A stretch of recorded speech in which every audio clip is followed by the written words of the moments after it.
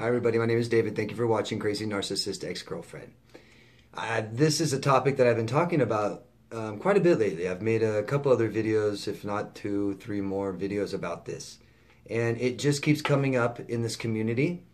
Lots of other channels have totally different stances on this subject, on this question.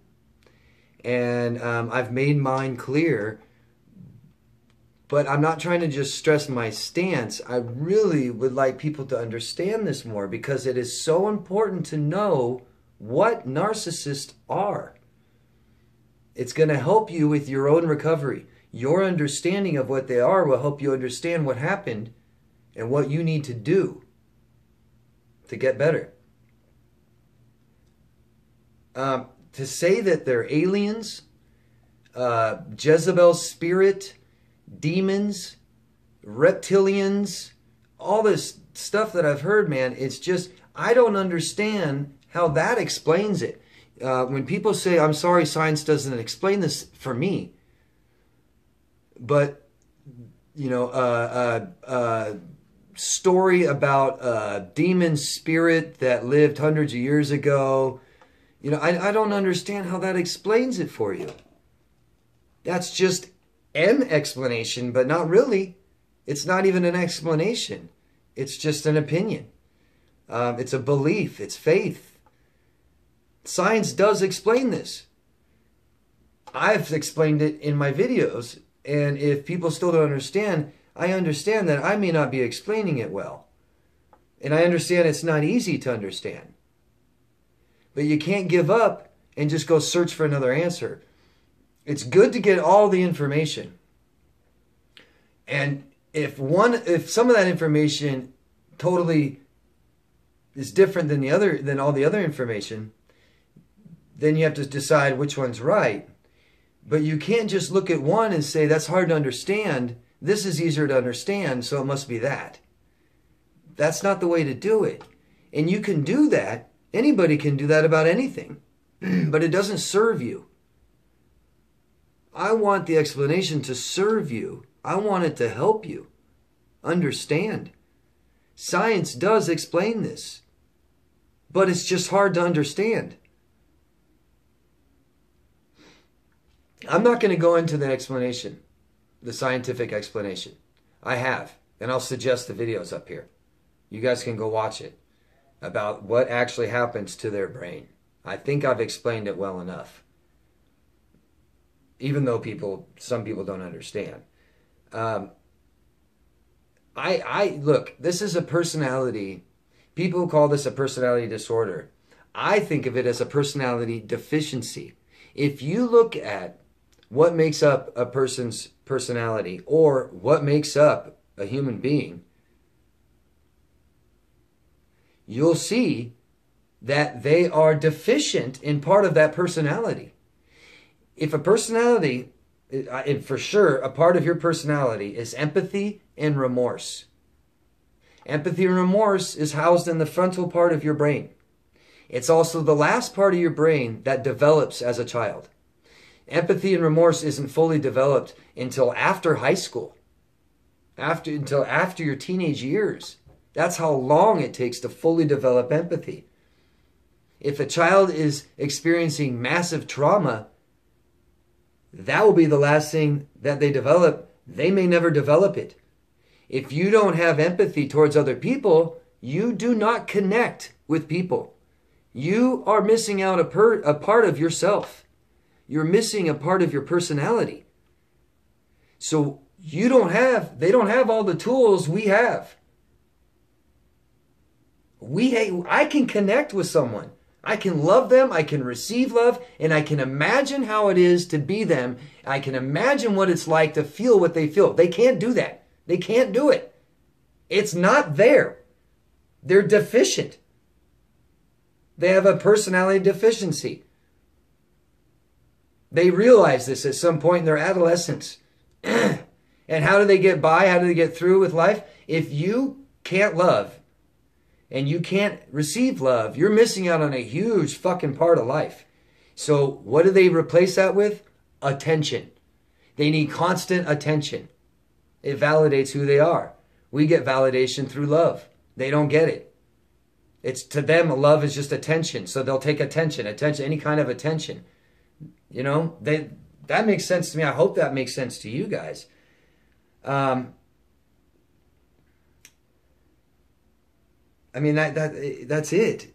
If you were to take that away from yourself, you're going to do some fucked up shit. You still have to survive. These people still need to make it in the world. They need to figure out how they can do that. Lying. Pretending to be someone you want them to be. And you do want them to be that. You want them to be a good, loving, nice person. But they don't understand that. Right? So they pretend. So let everything go smoothly. But they still need attention. So they lie to get the attention they need. You need love. So you love to get the love you need. They give you attention to get attention back. But it's never enough. So they hate you for it. They get mad. They're fucked up. This isn't the devil. Or there'd be millions of devils running around. Millions of Jezebel spirits. There's not millions of Jezebel spirits. Come on, guys. Come on. They're just missing this. That's it. They're missing this. They never developed it in their childhood. They figure out a way to get what they need, and that's lying. Lying, manipulating. They need attention so bad. They have to have the constant attention. They can't stay with one person. They need attention from many other people. So they lie. They cheat on you. They do what they have to do to survive, to get what they want. That's the only way they know how. Some of them are trying to get help. Some of them change. Some of them change, you guys. And they don't feel like they're a Jezebel spirit afterwards. They don't say, oh yeah, I was the devil. Yeah. I know I beat this like a dead horse, man, but it's just so vitally important to your guys' recovery. And I'm going to keep talking about it. And if you guys, please ask me questions. Let me help you understand, because I understand this. But it's not always the easiest thing to help other people understand. So let me help you understand. Ask me questions. Don't just push this off as, you know, demons, aliens, people from Mars. It's not. These are our loved ones. These are our children. These are our sisters and brothers. Okay? They're deficient. They're missing. Part of their brain doesn't work. Some of them have totally different brains than us. Okay? I'm not excusing what they do. They're in control of what they do. Don't get me wrong. They just don't give a shit. They got needs and they're going to go about getting what they need. Okay? And it conflicts with what we need. It conflicts with society. They know that, so they lie. They pretend. They hide. They cover. And it's fucking damaging. I know that. And they don't understand. They don't get it. They just don't get it. And I want you guys to understand. So please try. Ask me questions. Go look into yourself. Go look out for your own self. I just don't see, and I don't want an ongoing argument about this in the comment section. My opinion won't change. I'm not going to think this is religion. I'm not going to think this is people from Saturn. And I'm not going to think these are people, reptilian people. Or, I mean, I've heard so many. It's amazing in this community. It's amazing. It's amazing. And then they'll say, well, nothing else explains it. It's like, no, science does. You just don't understand it. Just try to understand it. Try to understand it. Some people need to go to college to understand this. Some people need 4 to 6 years of school to understand this.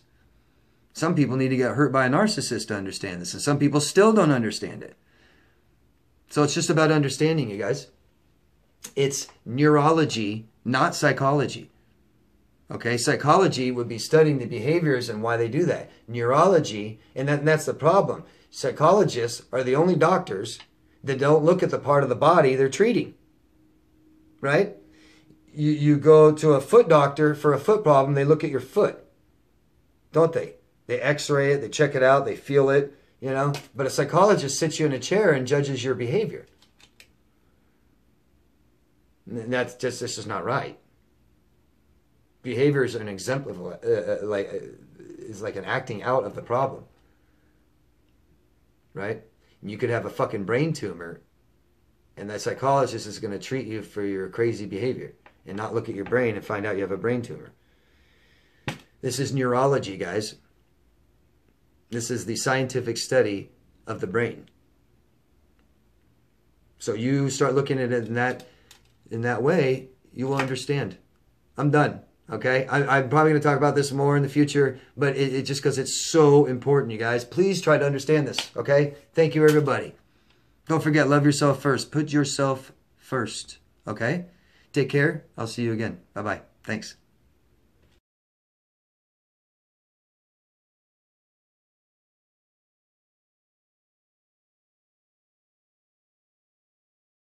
Danny Dog Productions.